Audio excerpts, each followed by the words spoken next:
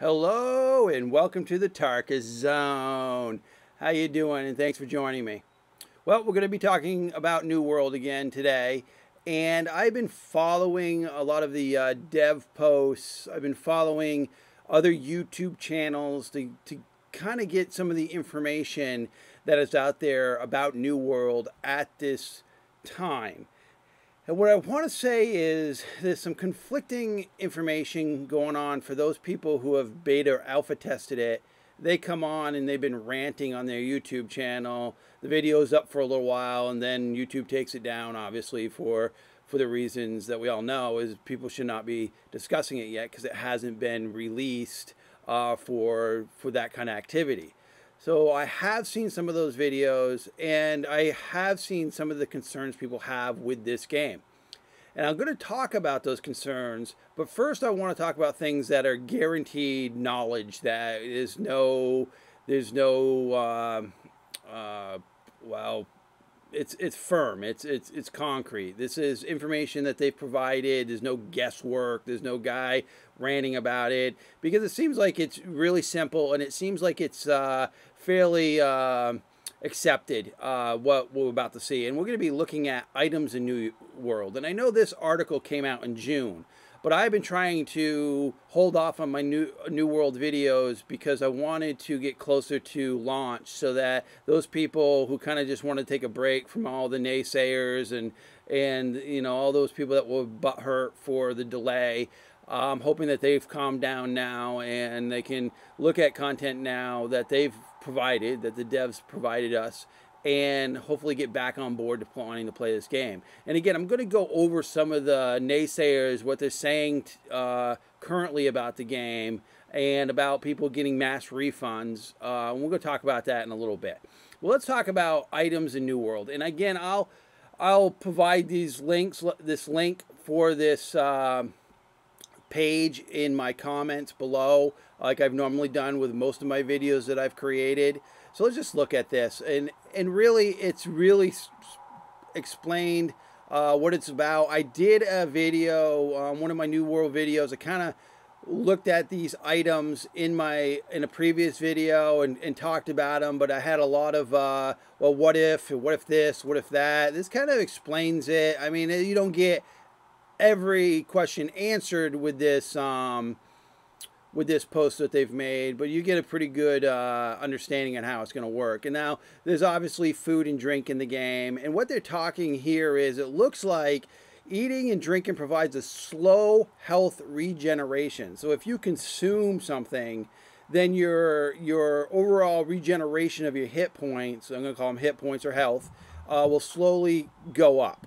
So if you get damaged by a creature, you might be able to step away for 10 seconds and get your full health back, just waiting those 10 seconds, as long as you've consumed the right food.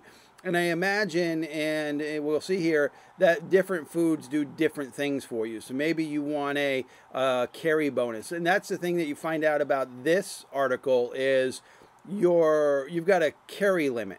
So when you pack on all the items that you want on, from armor to weapons and consumables, you have a carry limit.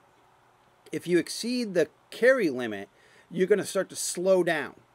And I think you'll see this function, Fallout 76, I think, is the game. That was in that game. So if you packed on a bunch of stuff, they'll get to a point where you wouldn't even be able to move. You would just, like, you couldn't do nothing. So you'd either have to drop something. The problem with that game was it never gave you enough storage limit to carry what you want to have items. So in that game, that was a braking mechanism for me, because just the basic items that I wanted to carry in that game slowed me so down that I couldn't move. And it just made no sense. So I'm hoping that that's not the case here, that they've given you a buffer so that you can carry enough stuff to actually get your basic needs met. And then you have a storage unit. Imagine if you buy property in this game, you'll have a storage area where you can put other items for storage later in case you want to use them. And I think that would be a successful MMO if they allow you to carry, you know, what you need. and not try to limit you or kind of try to do a survival thing that, oh, we're giving you 50 pounds and you've got a min-max at 50 pounds and you're thinking to yourself, well, geez, what is that? I could put a boot on and a helmet? I mean, it doesn't make any sense. So I'm hoping that this game makes sense when it comes to your carry capacity. But going back to the consumables, you can take consumables like food that increase that. So if it, it could be a salmon, like cook a salmon, and you eat the salmon, and you can carry 20 more pounds for the duration of the buff, meaning that the food you consume is going to give you an added a buff or increase your abilities for a certain amount of time, and then just make sure that you have another salmon to eat when that time's out, because you could find yourself walking around with a 20-pound limit, and then that buff goes away, and then you can't move again because you're right there on the edge of your weight limit. So you have to consume another one so that you can start moving around again. So that's my thinking on that. So well, raw food in fresh water can be used in a pinch. You want to cook it. So they have ways for you to do that. Here it says you can process the food at a kitchen in a settlement, or you can cook the food at your camp. Remember, in my other videos, you can place down a camp anywhere you want, and that camp allows you to do very basic, refined survival kind of stuff, and cooking is one of them. Also note that when you do drop that camp, you respawn at that camp if you like. So if you end up dying to a monster, you can choose to respawn at that camp that you last placed. All right. So there's a wide variety of food, there's a wide variety of drinks that can be consumed. Not all of them are combat related. Again, it's going to be based on what your play style is and what you need at the time. Some of these foods add points to Constitution, which governs your base health. It looks like some of them do combat. And it's really straightforward. I imagine the game's going to have all sorts of recipes from level 1 to level, what's this, it says level 50. So what you want to do is, if you're grinding cooking, or if you're decided you wanted to craft this kind of stuff like cooking, so you'll be able to make all sorts, you'll have a list, like a cookbook, a recipe book, that you can pick and choose what you want to create, because you might have a level 5 guy that just joined your faction or joined your clan, and he might benefit from the roasted squash, but only it's at his level. So a 50th level player would want the fish and glazed potatoes, because it's a higher level, and you can look at the different abilities that you get. So it's not that you're going to just be cooking 50 level items. You're going to have to figure out what people are going to need, and that's going to be some pre-planning and working with your clan and the members of your clan to find out what they are going to want, because not everybody's going to do cooking. I mean, there are some games where everybody did the cooking. You just sat down and cook. It was easy. This game looks like it's a crafting profession. So it's not like everybody is going to take the time to go out and get their cooking levels up. It just doesn't seem that would be, unless you have all the time in the world. I mean, if you're just there playing a New World 24/7, I imagine you can knock off cooking and other things. Potions are going to be basically what you've seen in other games. Here it says you might drink a potion to increase your carry weight of your inventory or enhance your defense against a particular elemental damage type, such as lightning. So there's going to be potion making, and it looks like it's kind of par for the course, as you see for the cooking, where you got different levels of things that you can do. So you see here level 1 to level 50.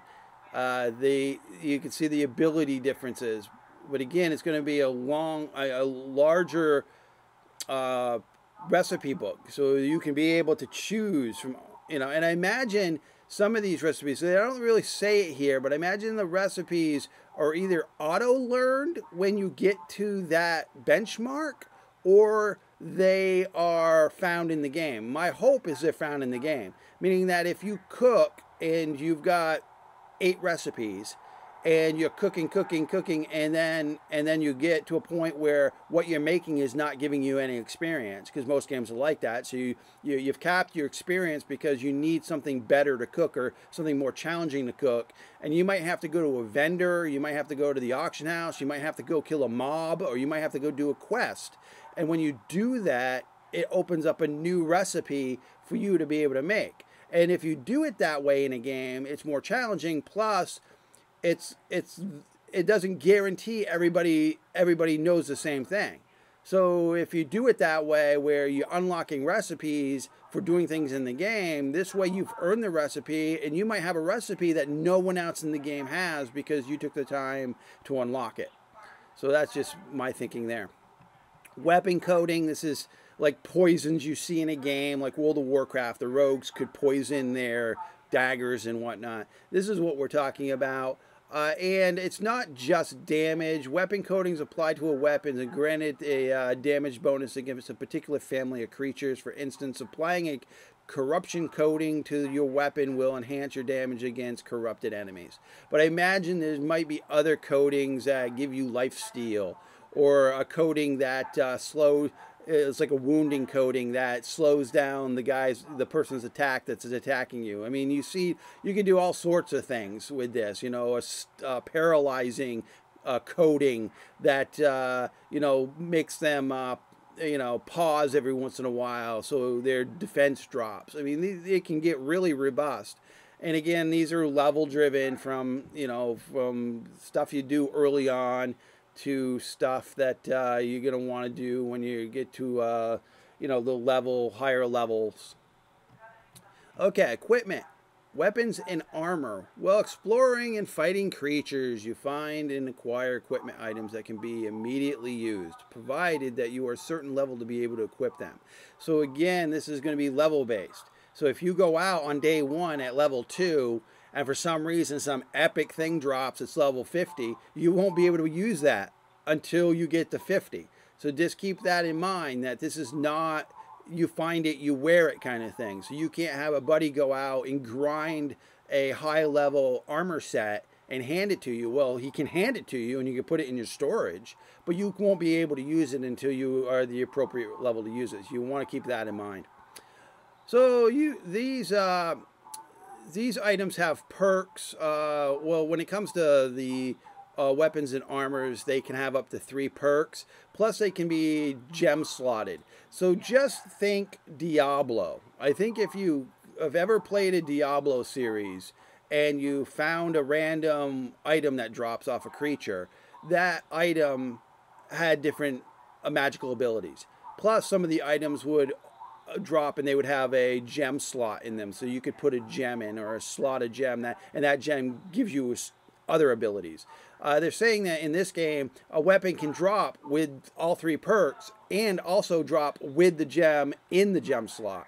And I believe with armor and weapons in this game you can take the gem out if you want and put a different one in. There are other items in the game you can't do that. If it has a gem in it, it's permanently in there, and that's what you've got to deal with. So the items can drop with 3 perks. The perks on an item can drop with or pull from a pool of potential perks. So it's an RNG thing.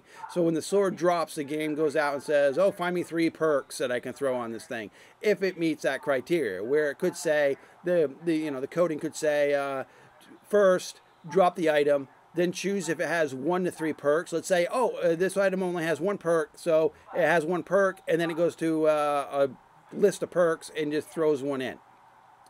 So generally items with higher gear scores have the potential to drop with more perks and or more powerful versions of those perks. So for example, if you get on level 1, you get a sword with monster slaying, and that monster slaying could be like +5 to killing monsters. Well, at level 50, if a 50 level sword drops with that same perk, it could be not +5, it could be like +100.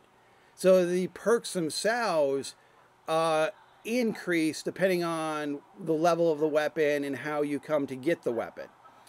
So that's interesting. So it's a lot like Diablo. So the items with the most perks are rarer than those without, And the rarity definition is based on the number of perks on the item has. So this is an example of, this is like a level 1 weapon, and then it shows here this this has a perk, and then this one, and then this one. And so basically you see as the levels go up, they have more and more perks, depending on, I think this is where the perk, this says bonuses, so I'm imagining what that's what that is the perks. And this one has 3, and this one has 3, but these are all blue. See there, the perks, the verbiage is blue. So I imagine based on that color is telling you what level that perk is, where this perk on this weapon is in white. So it's not a high-end perk, but it's definitely an added perk onto the weapon. The third feature to look for in the item is the gem slot. Occasionally items can drop with an empty gem slot. Anyone can socket a gem into the item, but the gemstone must be first be cut by a skilled jewel crafter. So if you get an item and it's got an empty slot, then you need a friend or yourself to go do jewel crafting to put that in there. Now my thoughts is, well, it does say socketed gemstones cannot be removed. So I was mistaken there. I thought some of them could be removed on the items and weapons, but obviously not, because it says right there, socketed gemstones cannot be removed. But in the majority of cases, they can be replaced. Oh, okay, so I was right a little bit. Gemstones enhanced one or more of the character's core abilities. So maybe meaning they get destroyed. Basically, you can put another one in, but the first one can be destroyed. So that's how that is going to work. Where it's saying that you can't remove it, but you probably have an ability to, okay, I'm putting the other one in and the first one gets destroyed. So it's not like you can keep the old one. So once you socket a gem, that gem's locked in and you can replace it, but it'll be destroyed if you do. I mean, that's where we're reading this. And I had read this earlier just to pick out the Easter eggs of what I wanted to talk about. So that's why I knew I had read definitely you can replace the gem. Okay, weapon perks can improve a weapon stats. It can even additional elemental damage to them, while armor perks can increase defense against different kinds of damage and add extra pockets to allow you to carry more weight in your inventory. So that might be a good thing, where you've got armor that its perk is add 20 pounds to your carrying weight.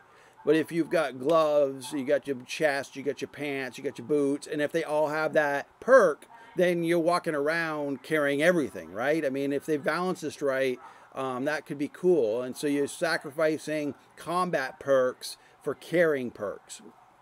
And if you're just doing the game for crafting, that might make sense. So you need to go out and get your items for crafting, and so having a gear set that is all weight perks might be a good thing. All right, each piece of armor that you wear contributes to your overall equipment load, which in turn affects your mobility when evading. So there are 3 types of equipment. There's light, normal, and heavy. And if you have the full set of light, you're moving around at a little faster. They call it, wearing light armor will keep you at fast movement, meaning that you can tumble, you can move around, and you're just getting around quicker. So if somebody's trying to hit you, or even with a projectile weapon, your movement is so fast that you might be able to evade all their attacks. Think about a rogue in most games. They're just evading attacks by using light armor. Medium armor is going to put you at normal movement speed, which is okay. And then the heavy armor sets, if you have the full set, you're going to be you're going to be moving slow. And you get the added defense for the heavy armor. It's just that you're not going to be dodging as much attacks. You're going to be absorbing them. That's how that works. Is if you running around with plate mail, the plate mail is there to kind of absorb your attacks so that you can get your job done. It's not there for you to dodge around. And so it's different play styles here. Now you can add the armor, so you can wear a few items of light. You can wear a few items of heavy. And that might put you still at the normal speed. So you can choose which armors you want. You don't have to have a full set of heavy. You don't have to have, you can mix and match them. You know, you can do whatever you want.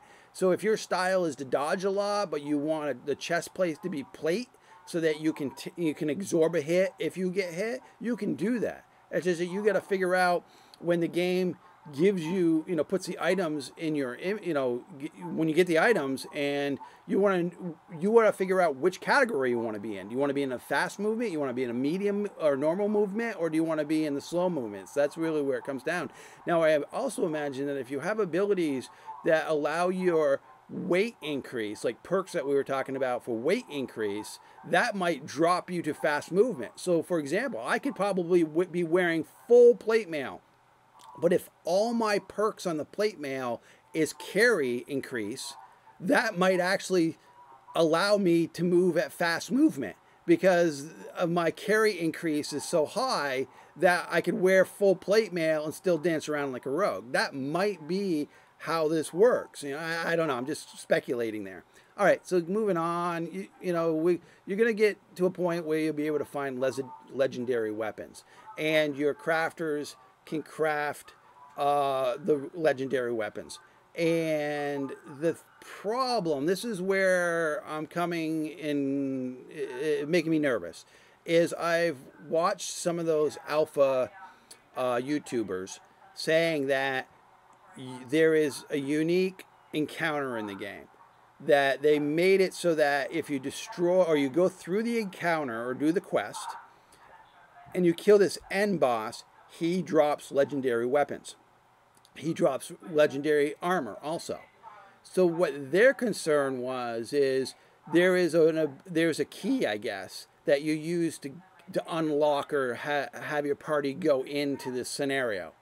Well, I guess the key's easy to get, and once you get the key, you can just run that scenario over and over and over again. So a good group of guys just together can bypass the entire crafting aspect of the game by just grinding this mission or this mob at the end.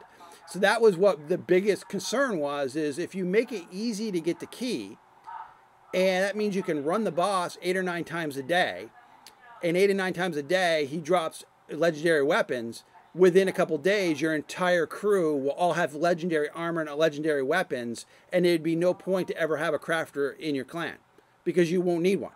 Because the other problem is, I guess they did no durability loss either, and no repair loss in this game. And that's my understanding based on these rants that I've seen on YouTube. So basically, if my 50 guys got together and said, hey, let's not do crafting at all, let's just go milk this boss and then get all the legendary equipment, that's it. That's all we need to do. Because once I get it, I have it forever because there's no durability loss on the items. And it just seems weird that they would make it that way. And I imagine they did it that way. If you made it almost impossible to kill this boss, it makes sense. But this guy was saying that in alpha, his crew was just doing that. It's like, yeah, we're just killing this one boss. We don't have to have anybody make us anything. The initial equipment was found. So basically they went around and killed a bunch of monsters and got their initial equipment from drops. And then they went off to go farm this key that you need and then go kill this boss. And they just got epic equipment. And that's what the concern was. It's like, that doesn't seem like a smart way to do it. So I watched the video. I went to a couple other locations where this is, and I apologize, that's my phone. I'm going to sorry. I should have probably shut that off when before doing my video, but that's what happens. Normally I do, so I apologize for that. So moving forward, so I went to other links where people were complaining about this feature, and in those links the developers responded saying, no, this is how we built the game, and this is the way it is, and thank you for your input. So that was their response. This is how we built the game, and thank you. Well, it made no sense. And it really makes no sense now to me that they're going to keep it that way. You know what I mean? They're going to make it so that people can do this avenue of the game and bypass all the crafters. That seems silly to me, and that could be wrong. I mean, I could be misunderstanding what I read and what I saw, but that is what I understand, and that was one of the biggest gripes. So as you can see, is the legendary weapons here have all sorts of niceness to them. Empty gem slot, the whole bit. All right, trinkets and bags. Now, trinkets provide passive bonuses to characters' core abilities. Trinkets can grant additional ability points to one or more of your attributes. Now, the bags, if you find bags, those also increase your weight limit.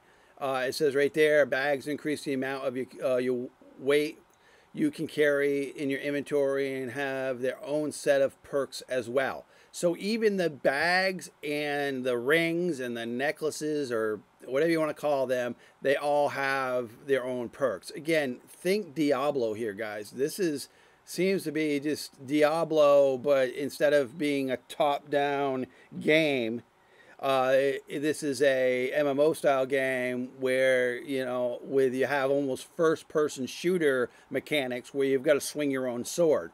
So that's what it looks like they're going for here. And crafting resources are all over the world for you to find these items. All right, so I'm going to scroll back to the top, and again, I do apologize for phone ringing. I should have put it on mute before we started. There is one other big concern that I've picked up on when I've been out getting information. And this came from a gentleman, I think his video still might be up, but it came from a gentleman who did not like the PvE battle scenario. And this is what the scenario is. You've got 50 people in your guild, your clan, whatever you want to call it, your company. And they're going to limit it to 50. That's it. You're going to be able to have 50 people on your roster. They're not going to increase that. And again, I go back to how the dev responded to this guy and said, nope, the cap is 50.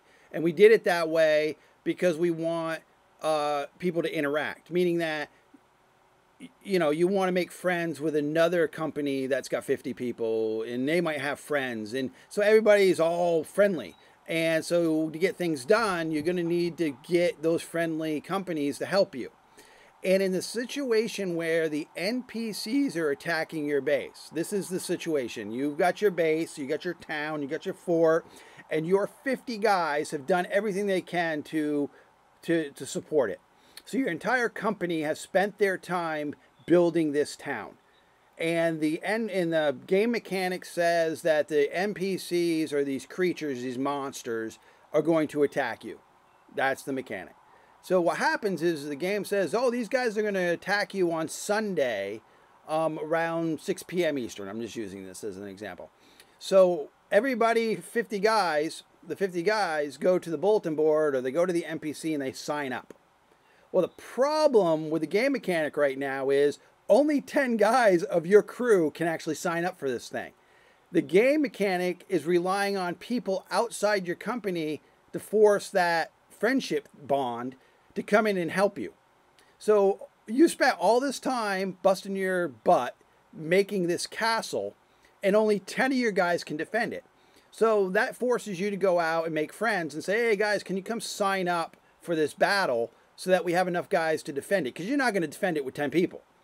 So let's say 40 people outside your company sign up for this thing, and then none of them show up. That's the problem. It's like, why on earth would you make a game mechanic that you rely on others to defend your assets, and 40 of your fellow guildies, company members, can't help you? That makes no sense. And again, it made no sense to me. So I was like, this can't be right. So I went to another devlog, and sure enough, they're like, this is how we made the game. We made the game this way so that you have to rely on others to defend it. So talk about a troll haven, troll fest. If you're a troll out there on the internet and you get off just messing with people, then this is your dream game, because these people could have a NPC battle coming, and you can sign up and know you're not showing up. You even can sign up and do things to actually allow these monsters to get into your fort easier. So these trolls can just show up, sign up, and once they signed up, they're locked in. So you could have a company, you could have a 50-man company guild that are trolls. And they go around the world signing up for these NPC battles with no intent to ever help you, just to watch your crap burn. That's the problem. And it was brought up, and the devs replied, well, it is what it is. So that leaves me to believe that when this game launches, there's going to be some problems. And there's going to be some really mad people, I think, especially if you're going to put why put that much work into building these fortifications if you know at any moment the game can have monsters attack you and there's really only 10 people you can count on. And you can't get it done with just those 10 people. That seems to be crazy. So you take it for what it is. I'm hoping that they change it. I'm hoping that they put a timer on it. Whereas, yes, we're going to allow some people to sign up and then see if you can prioritize, an hour or 2 hours beforehand, you can prioritize. Because you might find this, like say you got this guy named the Joker, and he's always signing up for your stuff, but he never shows up. There's got to be a way in the game to ban that guy from signing up because he never shows up, and he's just signing up to give you one less person to defend. And I can imagine, it just seems like they're opening the floodgates for people who want to troll. That's why I stopped playing Rend. Rend was an awesome game. Its concept was amazing. But the problem being is everybody trolled. There was not one game I ever was able to join where there wasn't somebody trolling us. And you got one person that trolls you and the game mechanics are lost for everyone. And you're just vulnerable to invasion because you got this one guy opening up the gates. When the invasion comes, you just open the gate and let him in. And every single time there was always one person on our team in Rend that would open up the gates, or they would create so much mayhem by going into certain locked boxes that they had access to and just throwing the stuff out to the world. And so all this stuff that you were pack ratting for invasions, when you go to the box, it would be empty because the troll showed up, grabbed all that stuff, and dropped it off the side of the world. That was the problem with Rend. And let's hope that's not the problem here with New World. Because if it is, this game is done. This game is dead on arrival. I can't see them, without fixing that, this game doing anything successful. And this brings me to the refunds.